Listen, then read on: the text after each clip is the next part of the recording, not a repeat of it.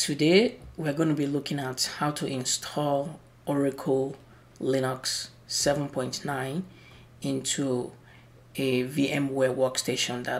VMware workstation is a virtualization tool that you can use to test different operating systems. You can use it to test Windows, you can use it to test Linux. So depending on your choice on whatever project you are doing, feel free to go to VMware Workstation website. I will leave a link below. So today, in order to install Oracle Linux 7.9, we have to visit the Oracle website in order to download the Oracle software itself. As you can see, I went to oracle.com Linux. So yum.oracle.com. So basically what you want to do is you want to just scroll down on this page and find the version of Linux that you're looking for. In this tutorial, we're going to be installing the version 7.9.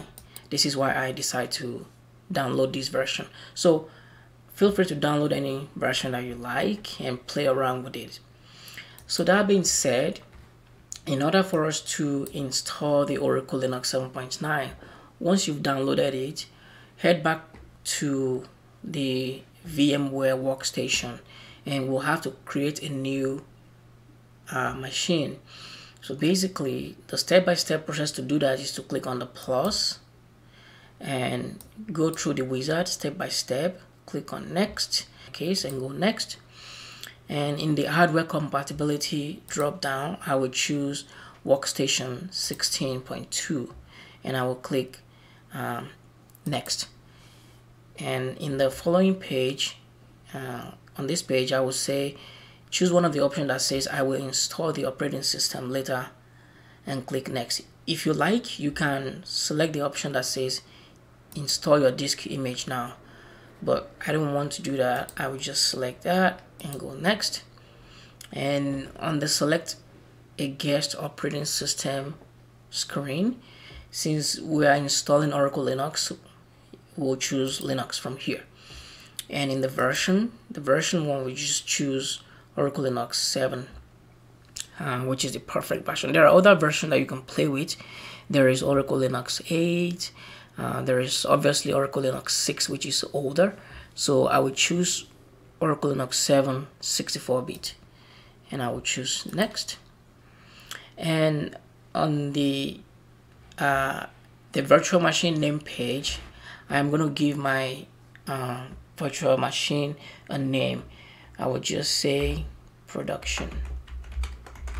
So I'll type production and I will find a way to save it in a location.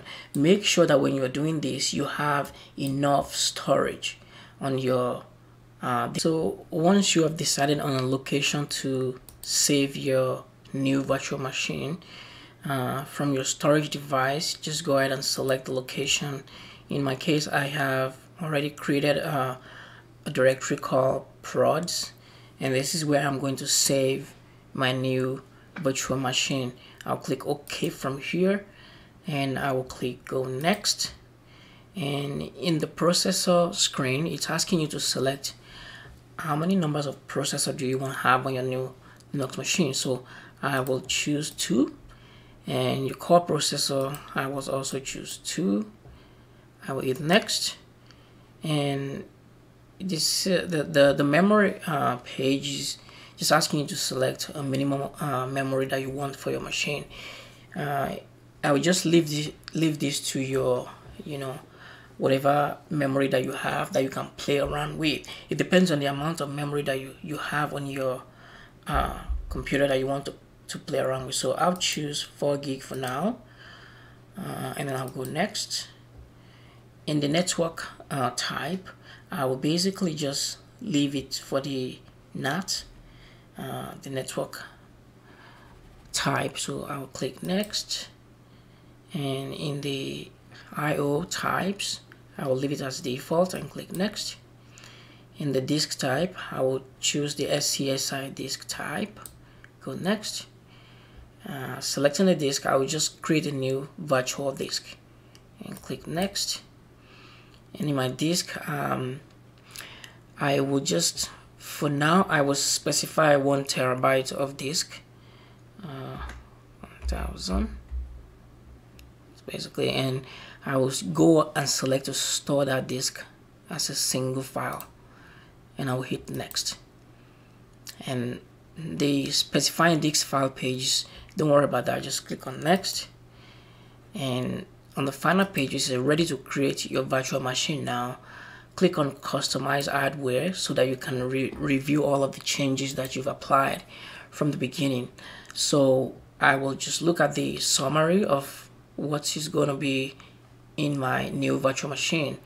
For the memory, I have 4 gig. For processor, I have 4 core processor, 4 numbers, 2 each. I have a CD-ROM drive, which is okay. I'll keep that. I have a network access, which is NAT. I have a USB controller. I have a sound card, I have printer, and I have display. So I'm just going to keep all of these options. The one thing that I want to change here is to add more network. I will just click add a network. I will select network adapter. I'll click on finish. Once you've done that, you will basically just change the type. I want to have a custom type of network for this, and select host only type of network. So the reason why I'm doing this, basically I will still explain in my subsequent video to you on this channel. I need a way for my new virtual machine to communicate both locally within Linux operating system and also to the outside world. I want to have an IP address whereby I can use that IP address to communicate within different types of virtual machine. And I also need a way for my virtual machine to communicate to the outside world. That's why I'm choosing NAT. NAT will enable me to use my virtual machine to communicate to the outside world, whereby the custom host only will only allow all of my VMware machine and workstation to communicate among themselves.